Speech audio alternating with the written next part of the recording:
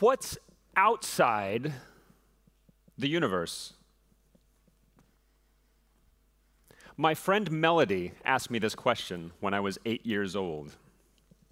I usually had good answers for science questions. I was sort of a library guy. But this time, I had no idea what to say. The question scared me. I grew up in southern Utah, in the western part of the United States, and this is the home of red rocks, hot, dry summer nights, clear skies, and these are perfect conditions for stargazing. And as a kid, Melody and I would often bicycle out of town to get away from the lights of the city, and we would look up at the sky and we would ask each other questions about the cosmos. How big is the Earth? What is the sun made of? How far away is that galaxy there? Why can't I see a black hole? What's at the edge of the universe? When she asked me that one, I stopped and I thought about it. And finally I said, I don't know.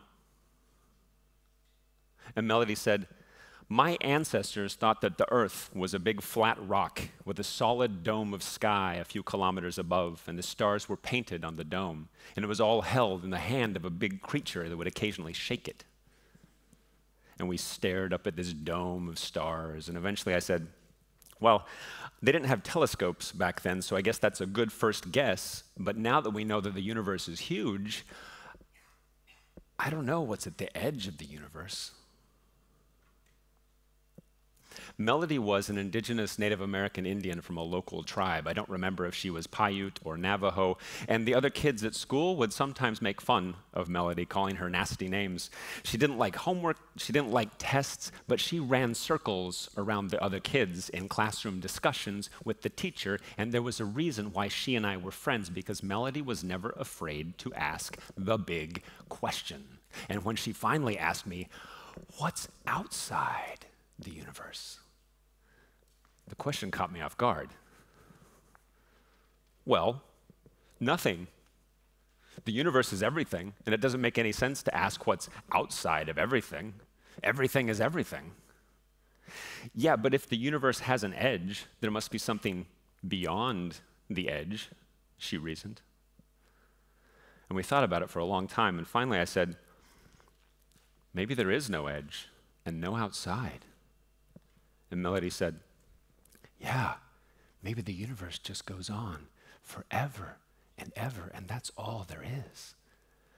And then finally, after a long pause, I said, everything is terrifying. And as you can see, I was an extremely serious child. Maybe not so completely serious, because to me, terrifying doesn't have to be a bad thing. But before we go too far, we need to answer a very important question. What is the universe?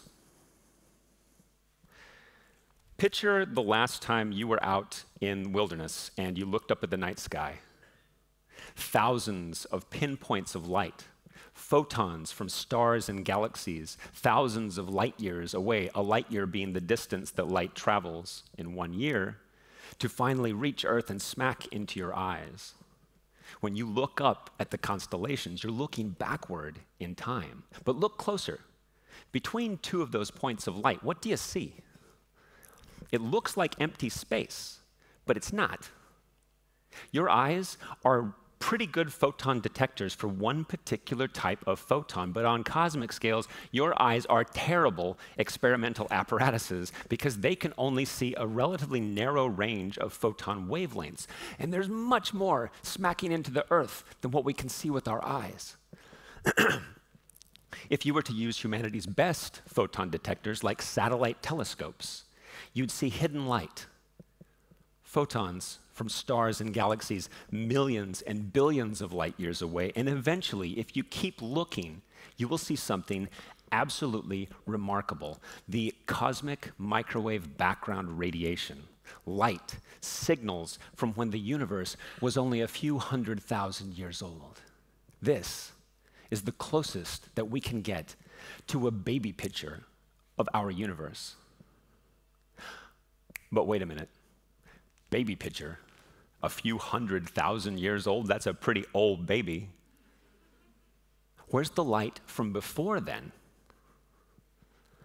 Most of that light hasn't had time to reach us yet, and most of it never will. The universe is expanding. All of those galaxies you can see with your eyes, they're all moving away from each other in all directions.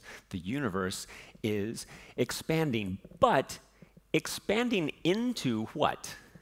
Is our universe like a limp balloon put into a box and then you blow it up and the balloon is inflating into the box? No. So what's expanding? Space itself is expanding. The background metric spatial grid upon which everything rests is being stretched, even inside your body right now, completely imperceptibly. Two galaxies in our universe are like two pins stuck into a rubber sheet that is then being pulled from all directions. From the perspective of an ant on the sheet, nothing happened to make the pins move. The fabric of space itself, the sheet, is being stretched, and the distance between them is increasing. Thus, if everything in the universe is moving apart from everything else, we can simply run the clock backward, and at some point, everything in the universe had to be packed into a tiny, dense little point, which then started expanding. And this, as you know, is the concept of the Big Bang. But it's not just the fact of the universe's expansion that is interesting. It's the particular way that it did so throughout its history.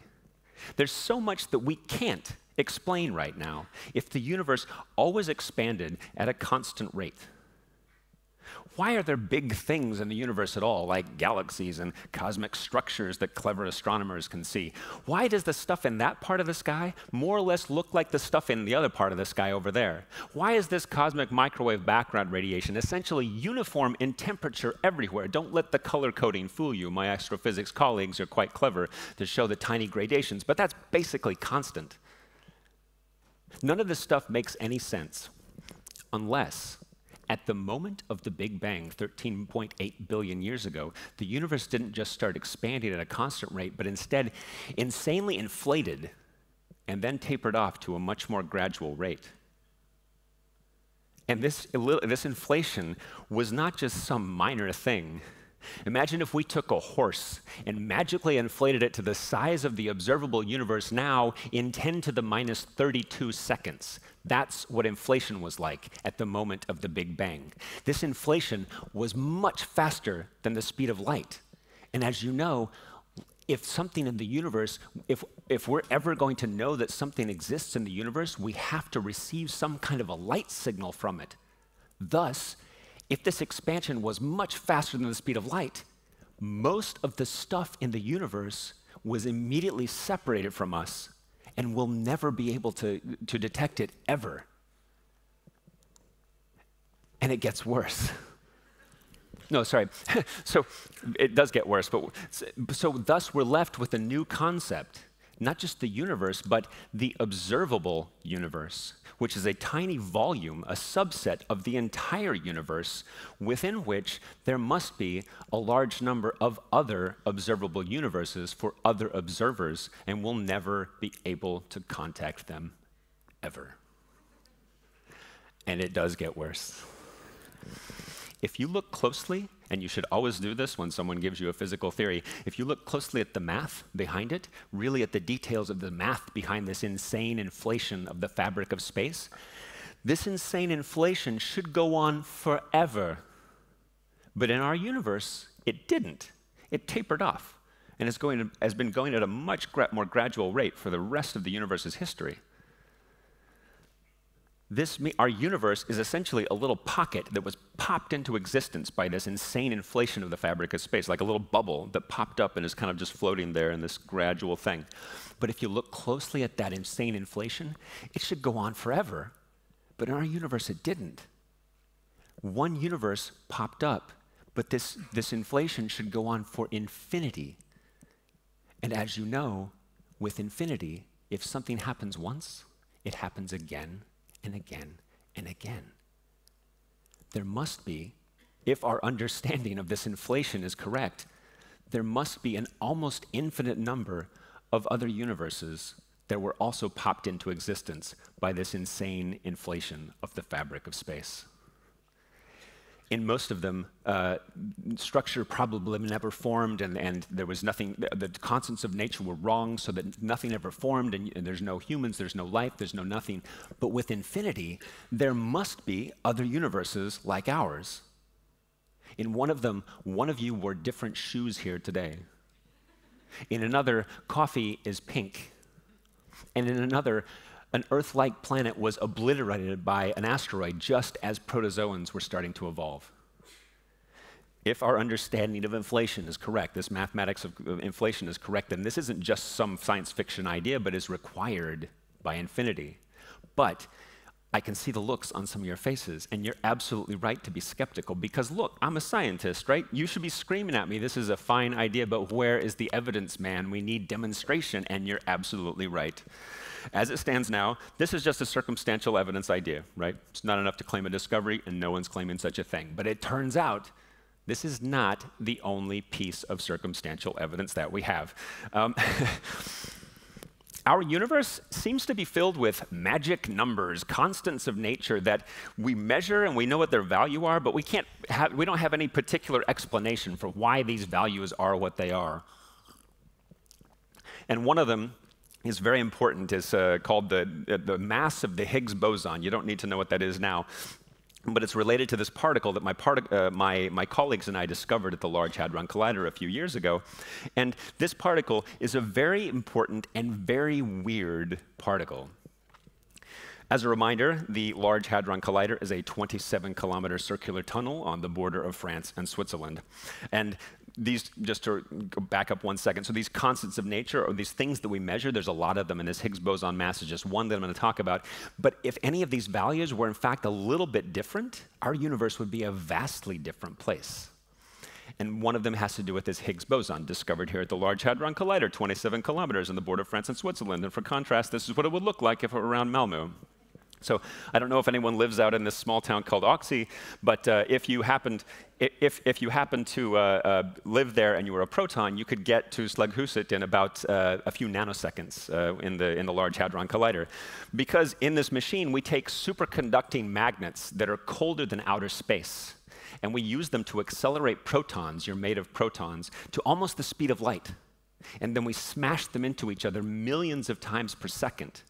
And we collect a debris of these collisions to look for, to then sift through all of this data that we collect to look for evidence of new, undiscovered particles that could answer some of the biggest open questions of physics.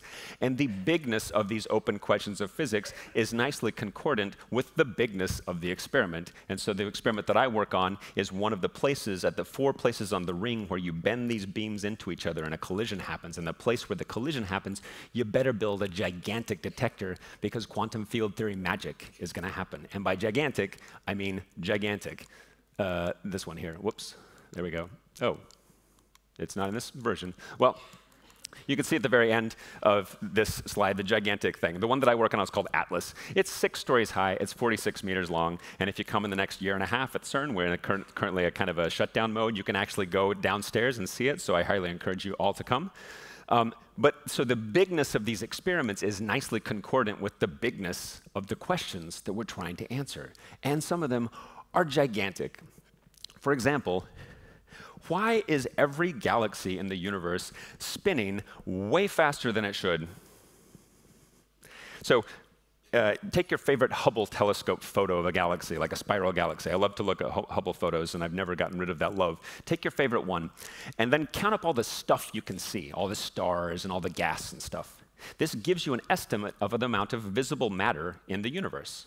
And now, take your favorite textbook on gravity and general relativity. I assume all of you have a textbook on general relativity on the bedside, like I do. You take that matter, you plug it into the equation that says how fast a star should be moving as a function of how far away from the center of the galaxy it is. It's a straightforward calculation.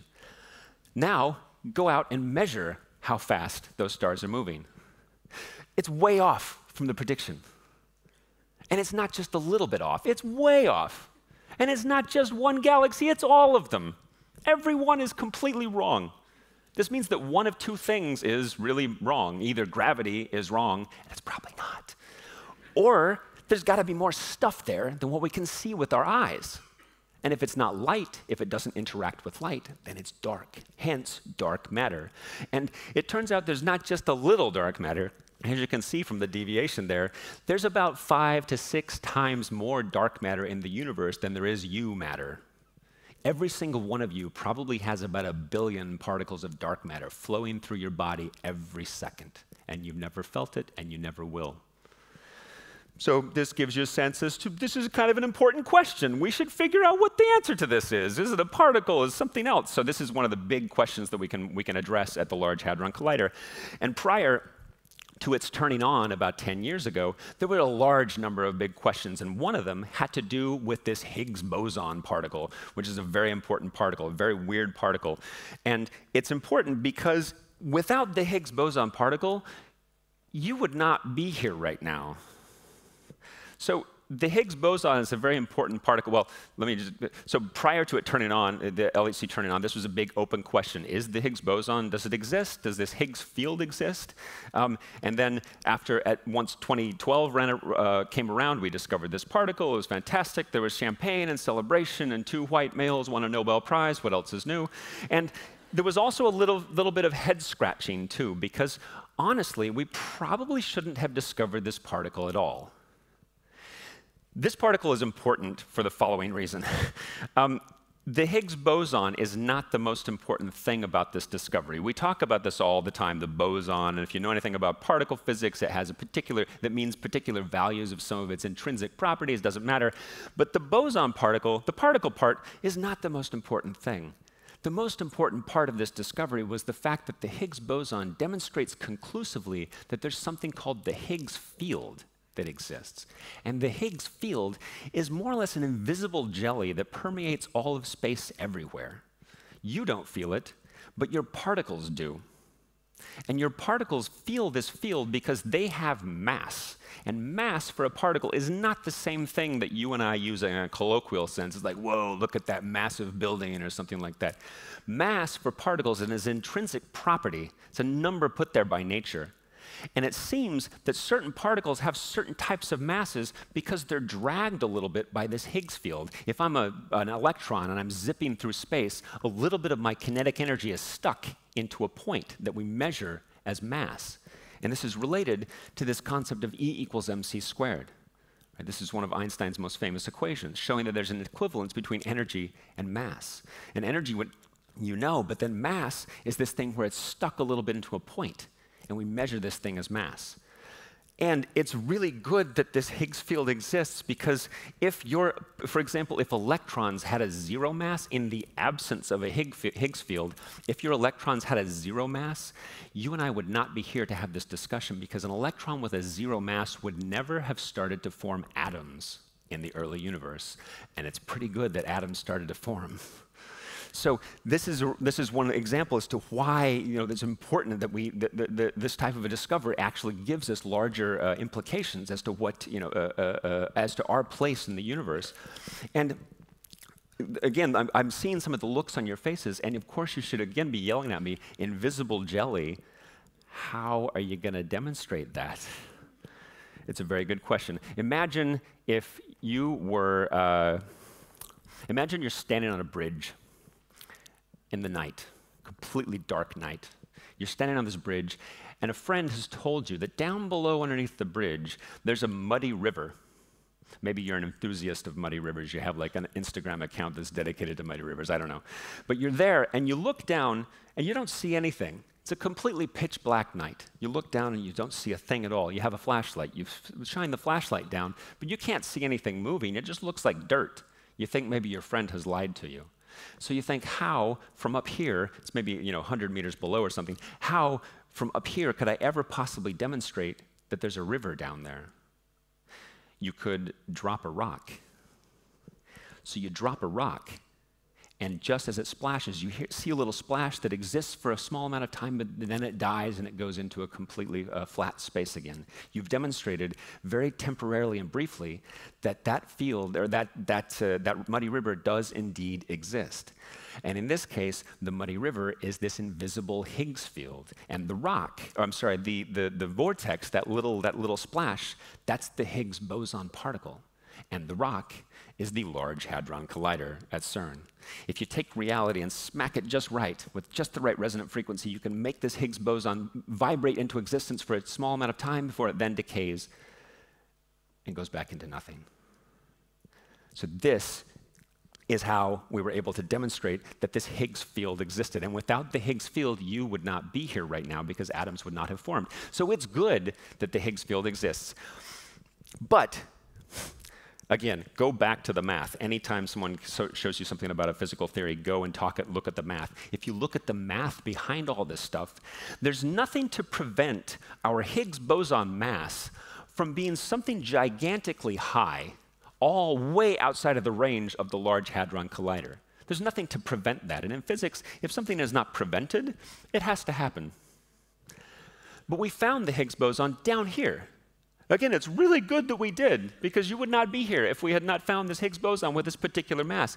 But there's got to be something that's preventing it from being all the way up here. One good idea is if there were some extra particles that we also discovered at the Large Hadron Collider, that through some complicated interactions, they help regulate the Higgs boson mass and kind of keep it bumped right where we discovered it. That would be great. We do not see these particles at the Large Hadron Collider. Why is the Higgs boson mass sitting right where it is? Did we just get lucky? Maybe it is just luck, but a particular type of luck. Nature loves statistical distributions. I doubt you will hear a nerdier statement all day long. Nature loves statistical distributions. The average resting heart rate of everyone in this room will be distributed as a Gaussian distribution. If you stand on the street corner, the rate with which cars will pass you follows some kind of boson distribution. Nature loves statistical distributions, and in a sense, it seems like sometimes math and statistics transcend our universe. So what if our Higgs boson mass is only one of a possibly infinite number of Higgs boson masses in a multiverse? One of them was stable, led to a stable universe where you and I are here to have this discussion, and most of the other ones, the Higgs boson mass was something completely different, and these are completely dull, empty, void universes, and you'd never want a vacation there.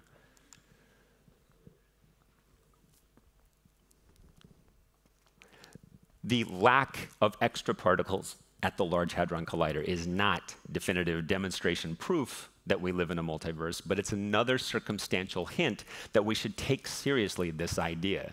But again, I see and acknowledge and love the looks on your faces right now, because you're absolutely right. Again, tell me, listen, man, you're a scientist. You need evidence, and you're absolutely 100% right. You need to ask the question, how are we ever going to possibly test this idea? Is it just philosophy? Or is it something we could possibly demonstrate and test? That's a very good question. The answer to it is that we have some ideas, but they're currently either very weird or technologically challenging to do at the moment. One way is that we could look for a bruise on our universe. Remember that almost infinite number of universes in the multiverse due to this inflation of the fabric of space? What if two of them inflated or evolved right next to each other, expanded right next to each other, and bumped into each other as they expanded? Could that be what this little cold spot is here on this baby picture of the universe? It remains to be seen whether this conclusion is supported by the evidence, by the data, better than some other conclusion, but it's an open direction of inquiry right now. Another way is to look for new, revolutionary, high-mass particles that we haven't discovered yet, aka my day job.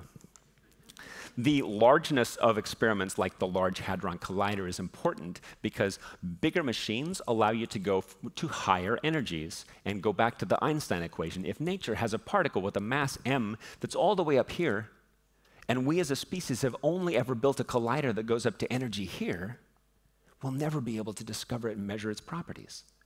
Thus, we need to push to directions, push to energy regimes, larger machines, where we simply haven't looked yet, because that's where the discoveries could be hiding. We don't choose where nature puts the discoveries. We only choose to keep exploring. So, a few months ago, we announced at CERN a proposal plan to potentially build an even bigger collider at CERN. This would be the future circular collider. If the Large Hadron Collider is 27 kilometers around, this would be 100 kilometers around. And I live right in the middle there, somewhere there. So this would be 100 kilometers around. It would allow us to get up to 7 times the energies of what we can right now at the Large Hadron Collider. This would open up unparalleled potential discovery opportunities. But if we don't discover new particles at this FCC, because it actually would be okay if we discover these extra particles to help regulate the Higgs mass, if we discover them just outside of the range of the Large Hadron Collider, well within the range of this thing, that would only be a little bit weird. It would totally be really nice for us. We'd be like, okay, our universe is fine, it's awesome, let's move on to other things to study. We don't have to worry about whether we live in a multiverse. It would be okay. But if we build this thing and we don't find new particles, would that satisfy me? Would that be satisfying enough for me to say, I think that we live in a multiverse? No. We would have to go bigger. Why not go as big as possible? Why not think big? Let's build a particle collider around the circumference of the moon. This would allow us to get to energies that are tens of thousands of times the energies of the Large Hadron Collider, and allow us to enter completely unparalleled discovery potential. And you might think this is kind of a crazy idea, but think about it. There's a lot of innovators right now that are interested in going to the moon, setting up some kind of a moon base, doing some kind of moon mining or things like that. Why not work together and make this happen? But obviously, I can't do this alone.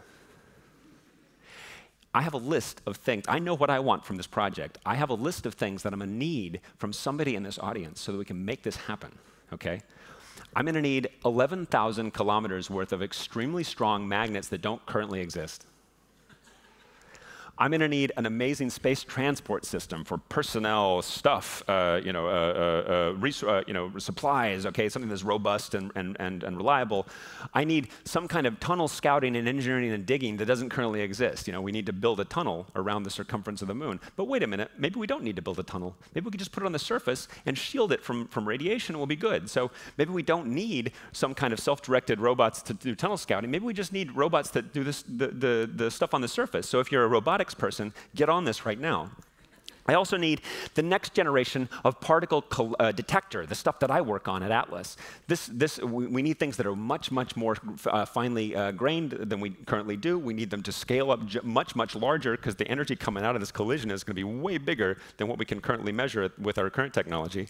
I need data science methods that don't currently exist. The amount of data that would be coming out of this machine, we run for a few decades, exabyte level, probably lots more than that, okay? So I need methods that don't exist yet to do machine learning, deep learning ideas. I need some kind of robust Earth-to-moon data transfer system that's robust against solar flares and other types of disruptions. I need some kind of next-generation power. Are we going to use nuclear on the moon? But maybe we could just use solar because there's copious sun coming in because there's no atmosphere. I also need all the other stuff I haven't thought of yet.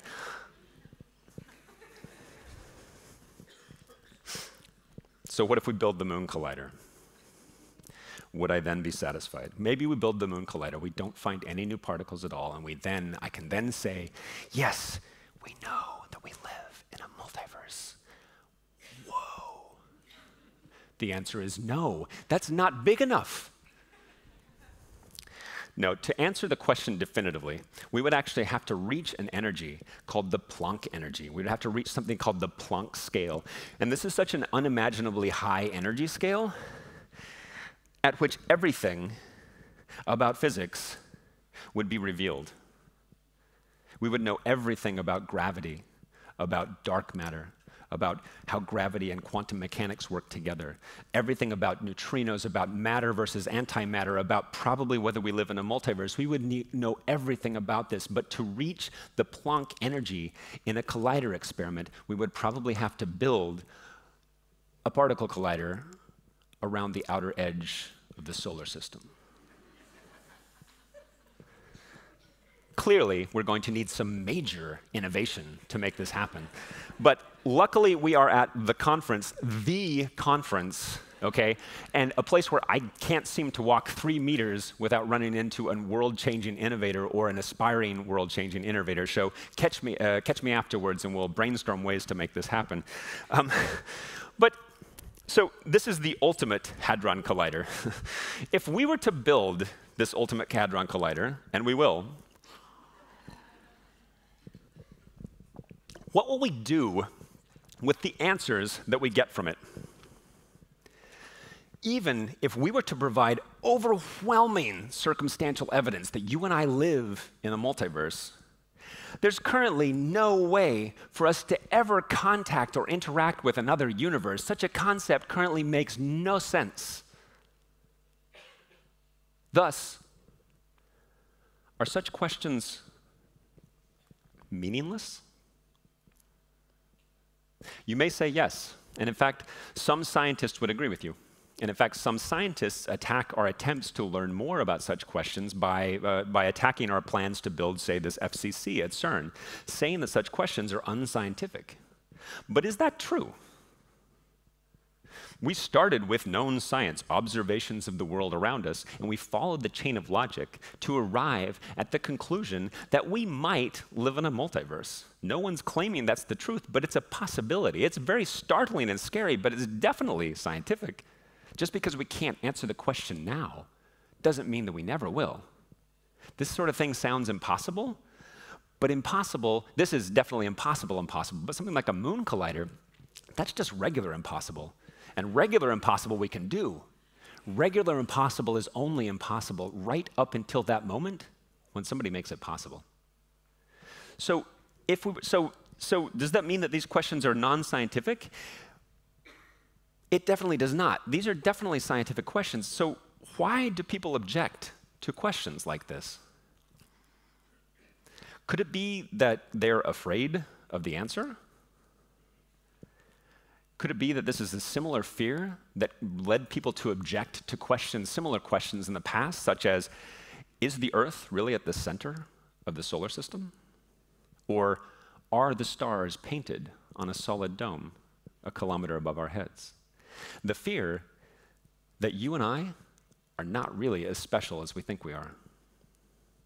Perhaps more accurately, the fear that what you know right now is not all there is to know. But this fear is perhaps even more fundamental than the fear of knowledge or the fear that we are irrelevant to the universe, and it seems that we kind of are.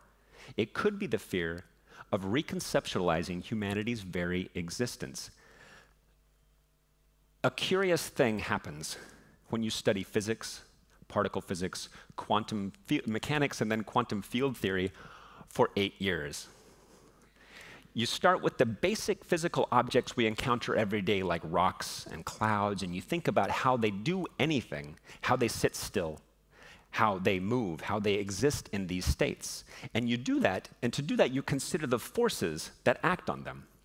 So these are standard, everyday ideas that we as humans have evolved with and that are understandable to us. You calculate the various forces acting on a bridge, and you're pleased to understand why physics exists to help structural engineers design safe roads and buildings. And then you learn that the same essential set of ideas can help us understand why and how a rock thrown into the air will return to the Earth's surface, and how the planets, stars, and galaxies move around each other, how electricity works, how a light bulb shines, etc. And then you take all these ideas and you go very small, to the realm of the smallest things imaginable, individual uncuttable particles. And while many of the same principles apply there too, very quickly things become extremely different. At some point, you realize that our understanding of particles being discrete, separate chunks of stuff breaks down. You realize that depending upon how you look at it, something like an electron, for example, is either a particle, a small chunk of stuff, or is instead a miniature localized packet of vibrating waves. This wave-particle duality is not just some crazy idea, but is an observation and consequence of quantum mechanics, which is filled with startling conclusions like this that challenge our big, bulky human conceptions of reality. And depending upon how you look at them, these conclusions are either limitations or liberations. For example, it's fundamentally impossible for me to know with arbitrary precision simultaneously where a given electron is and how fast it's moving. You might think that's strange, and you're right. Here on the surface of the Earth, I can stand still and watch you as you zip past me in a wheelchair, and I will know exactly where you are the whole time, and I will know exactly how fast you're moving. With an electron, this is impossible. The more precisely I know the electron's position, the less I know about how fast it's moving. And the more precisely I know its speed, the less I know about where it is. This is wild. My human desire and hubris compels me to think that if I just work hard enough, just figure out some clever method, just wait for an advanced enough civilization, I should be able to know everything about everything. Isn't that superficially one of the driving forces of science? But quantum mechanics says this is fundamentally impossible. There are limits to our knowledge, and not just science knowledge, not just regular knowledge, but knowledge itself. That's humbling and liberating, because these ideas challenge our core understandings of reality and force us to reframe our view of humanity's place in the world. It's disorienting, and it gets worse, because it turns out that quantum mechanics is not the end of the story. When you take individual chunks of stuff and accelerate them to very high speeds, those approaching the speed of light, you realize that standard quantum mechanics doesn't cut it anymore. The behavior of a thing moving at almost the speed of light is best described by something called special relativity, another set of wild ideas that completely overturned our understanding of time and space. And when you combine this description with quantum mechanics, you get something called quantum field theory, the implications of which are absolutely breathtaking. Quantum field theory begins with the notion that for a given kind of particle, like our electron, every single electron in the universe is fundamentally indistinguishable from every other electron. Let's say I put a bunch of tennis balls in a washing machine. I can paint one of them black, and after letting them bump around for a while, I can easily find that black tennis ball still among the many yellow ones. I can tag a tennis ball. I cannot tag an electron. If I try to keep track of an electron, I send toward an atom, for example, an atom that already has a bunch of electrons swarming around it, and the electron bumps into the atom and another electron comes flying out the other side. It's impossible for me to state which electron this is and where the electron I sent in is now. There's no way to tag an electron. This means that an electron in an atom here in my hand and an electron currently in a star on the other side of the Milky Way are fundamentally identical. So perhaps the best way to think about an electron at all is not as an individual chunk of stuff, a discrete piece of the universe that I can track like a black tennis ball, but instead, perhaps an electron is really an excitation in a background quantum field that permeates all of space all throughout the universe. In this way of viewing things, the most fundamental object in the universe is not a particle, not an individual chunk of something, but the universe but instead the universe-wide field that is everywhere all the time and from which any given particle can vibrate into existence temporarily as a small wobble in this field, and then once it's done what it needed to do, it dissolves back into this field. This cosmic quantum field, this vast, smooth continuum of activity, possibility, and localized vibration everywhere in space all the time is the most fundamental way of describing our universe. You and I and everything in the universe are simply gloriously temporary collections of vibrations in fundamental quantum fields, and we wobble into existence just long enough to taste a perfectly ripe peach, watch a sunset while holding hands with another collection of quantum vibrations, and help a temporary fellow being in need. And then we eventually return to the background field from which we arose. A continuum field that has existed for as long as we can define time, space, and existence, and will probably always exist. The hottest and latest in physics requires a radical reframing of humanity's place in the universe, fundamentally shifting the focus from us, humans, as some kind of authoritative benchmarks of existence and perception, to the background continua, the contexts within which we observe ourselves as having vibrated and evolved now. Not only are you and I not the most prominent things in the universe, ours might not be the only universe. And not only are you not any more or less important than any other human being, but if we were to zoom in and look at the particles of which you are composed, you and I are these sets of gloriously indistinguishable quantum vibrations, excitations in quantum fields. But although this quantum equitability is true at the scale of unfathomably huge and a tiny scale of the particles that compose you and me, you and I don't live and conduct our lives in either the level of expanding universes or the quantum realm. In some ways, this is a good thing. If I put an electron next to a solid barrier, there's a non-zero probability that I will suddenly measure the electron as existing on the other side of the barrier. This is a possibility of quantum mechanics, and we determine it. We measure it all the time. We observe it. Luckily, this is not true of you leaning against the door of a high-speed train.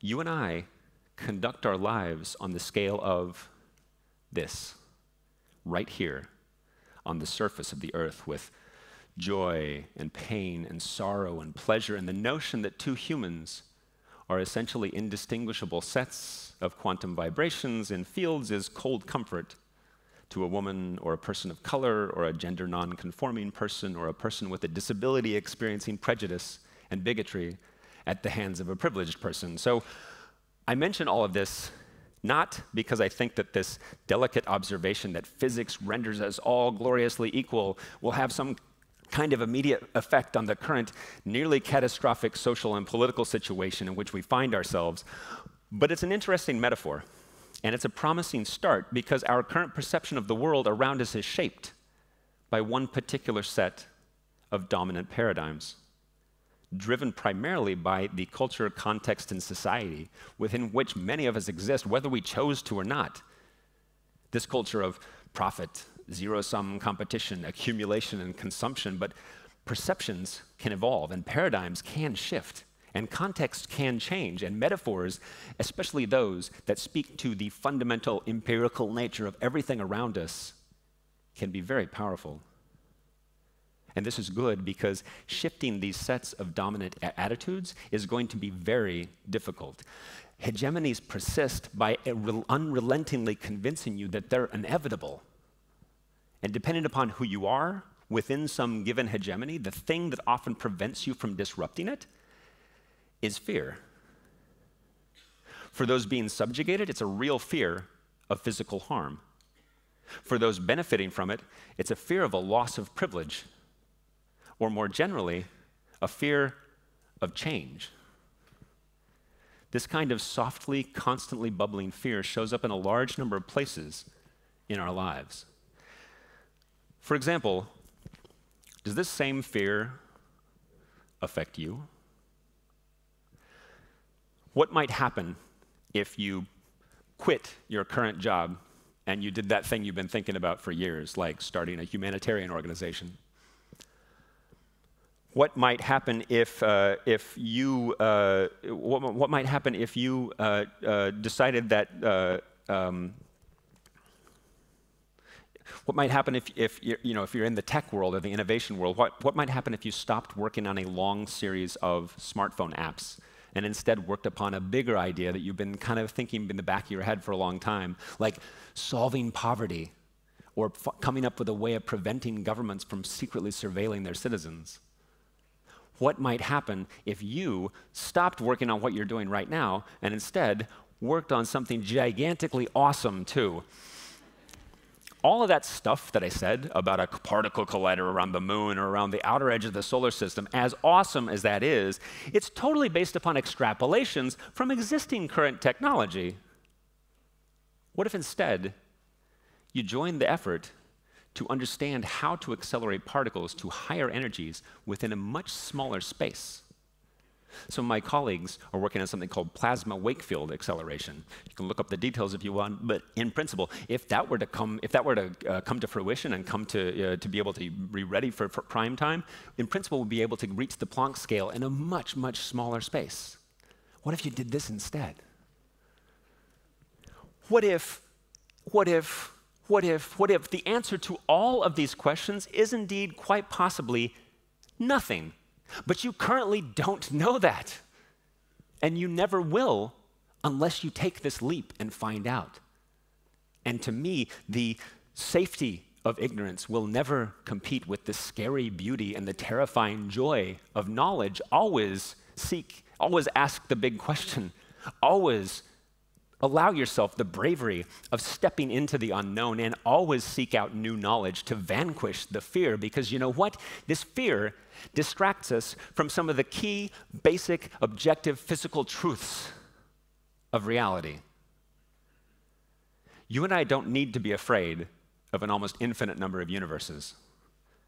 And you and I don't need to be afraid of reconceptualizing our position in the universe as being some kind of central thing instead to some perception of us being temporary collections of vibrations and quantum fields. We don't need to be afraid of these things, because at the end of the day, we know one thing for sure. There is at least one universe. And you and I are parts of that universe. And when you and I, humans, ask questions about the universe, we, humans, are the method by which the universe asks questions about itself.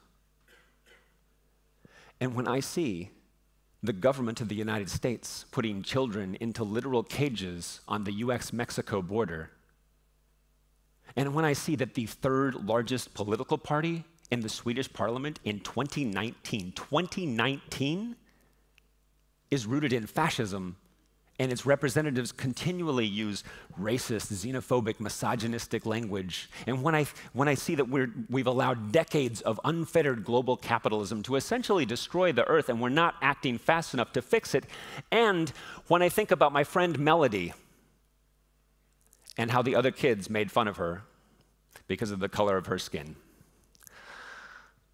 and how she had a difficult time going to class because of it, and how she never went to high school, I feel anger. It's not just regular anger. Oh, I feel regular anger too, but as a physicist, I feel an extra layer of anger, because when we allow these things to happen, we're betraying a cosmic truth. You and I are parts of the same universe. And we're all in this universe together. And so back on that mountain, when I was a child, 8 years old, I said, everything is terrifying. And after a long time, Melody said, Yes, it's scary. But it would be scarier if I were out here by myself. And I looked up at the sky, and I looked at her, and I said, yeah. And the two of us looked up at the night sky, the stars and galaxies watching us from very far away. Thank you.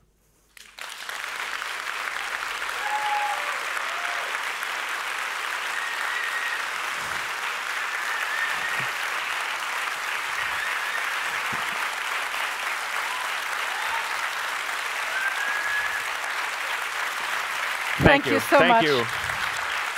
Thank you. Oh, you're too kind. Thank you. Thank you. I'd ask you questions. Thank you. Thank you. Thank you. If you hadn't reduced me to tears, we do have time for one or two questions. Do you have one? I mean, I have some too. I'm sure it was 100% understandable. Every single physics everything, part. Good. Everything you all is now understandable. have. You all now have honorary PhDs in physics. So yes. good. Does anyone have anything on their mind? There's a question right there. Just a moment, you'll get a microphone. And thank you for waving vigorously. Yes.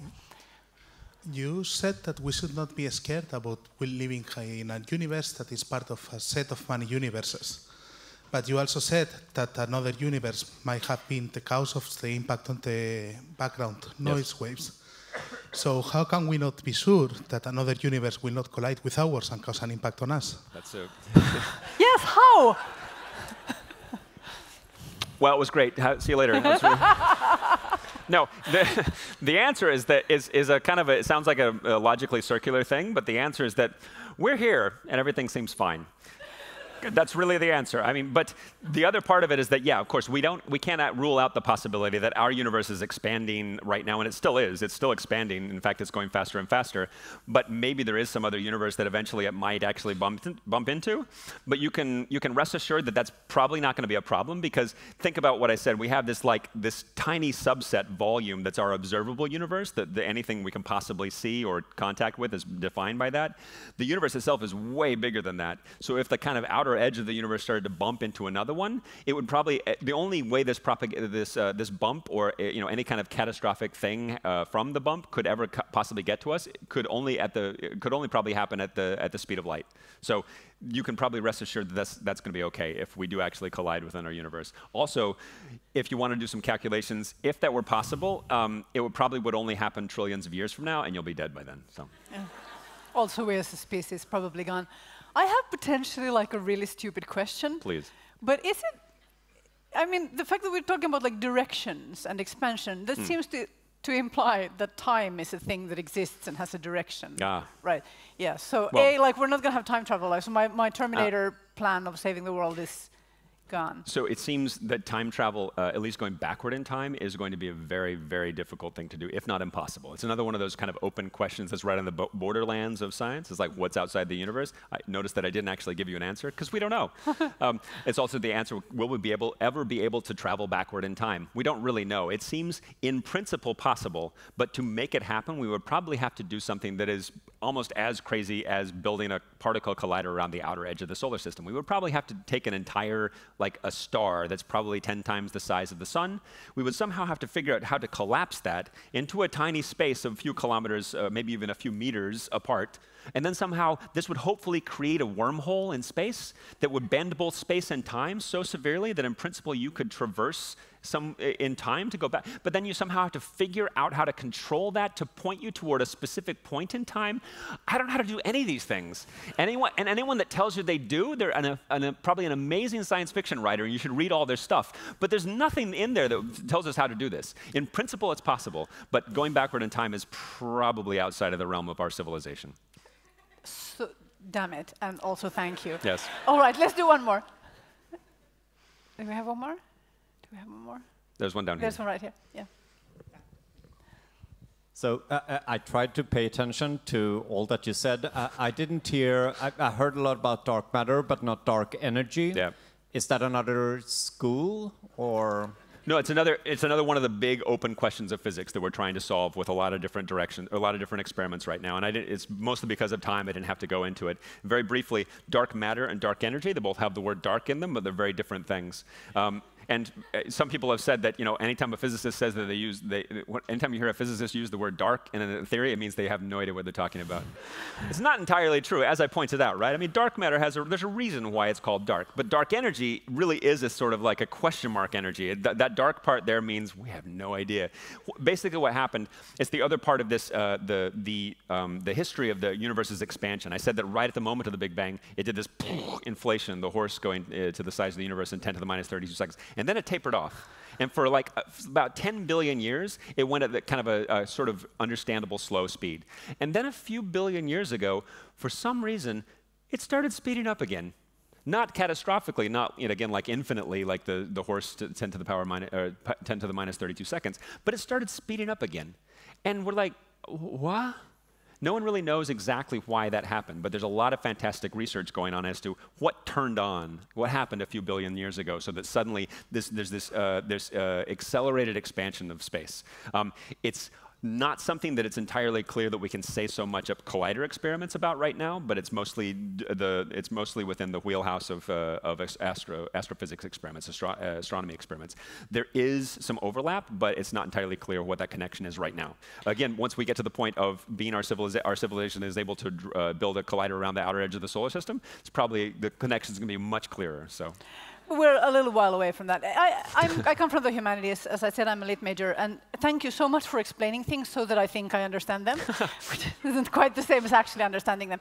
But I didn't read any science, basically, but I did read critical theory and semiotics and things like that, which also involves sitting in a room and like thinking about like how meaning is arbitrary and which words attach to its symbols, how that work, and like what is language in the brain and things like that. And what I always found at the end of that hour was that, I would leave the room and it felt like reality was melting around me. And I wonder, like, what happens in your brain when you engage with these ideas all the time? Like, do you get this feeling sometimes that everything is very unstable and you need to turn it off? No, not so much. I mean, it's a very good question. In fact, we could probably have an entire hour's worth of discussion about the type of language that we use, that humanity has, especially like, again, white males over the years of the ones that have been the mostly driving the construction of science over the last few centuries. The types of words that get used, why they're important, why these why those ideas have helped drive, the things that we've looked at for the last few centuries. And we could talk about that for a very long time. But really what happens is, one of the good questions that often gets asked with respect to quantum mechanics, right? Because it's really true. You often hear people say, it's like, oh yeah, quantum mechanics is so weird and it has all these kind of bizarre things and no one can ever understand quantum mechanics. And there's a famous quote by some physicist back in the 30s. It's like, oh, anyone who tells you that they understand quantum mechanics hasn't thought about it for long enough. That's not entirely true, even though it's non-intuitive for the reasons that I outlined. The way that things interact within the quantum realm, it's not intuitive for you and I, just because we've evolved on this very friendly, fuzzy, planet with this narrow range of really nice conditions. That is very rare in the universe. The universe doesn't operate that way normally. So when you start thinking about these things, the math is incontrovertible. Eventually, you get used to this concept, and you start to think of it. You start to bring these quantum concepts more into your intuition as a scientist. So honestly, the gee whiz feeling, it never goes away. But the feeling of your brain melting, that goes away. You're like, I'd never be able to do my research if I was constantly walking around CERN. It's like, whoa. Oh yeah, man. Yes, okay. It's expanding universe, right? Oh, dark matter through my body. Yes. That said, yes. So I went, I saw the Atlas detector like 10, 11 years ago, just before it was finished. Oh my God, it's like a cathedral. Yeah. You have to go now. If there's a window to visit it, I do advise. I have a little language tip for you, because I'm very excited about your moon collider. Don't call it a moon collider. It suggests the moon will collide with things, and nobody wants that. You'll never get the funding. All right. Part of the reason. I agree. Part of the reason I call it that is so that I can get people's attention exactly like that. It's like, no. It's like, yes, let's do it. It's not a moon collider. It's not a moon collider, but a secret. It is a moon collider. We're over time, unfortunately. We have to end. Thank you so much. Thank you. James Beacham. Thank you. It's my pleasure. Thank you. Thank you.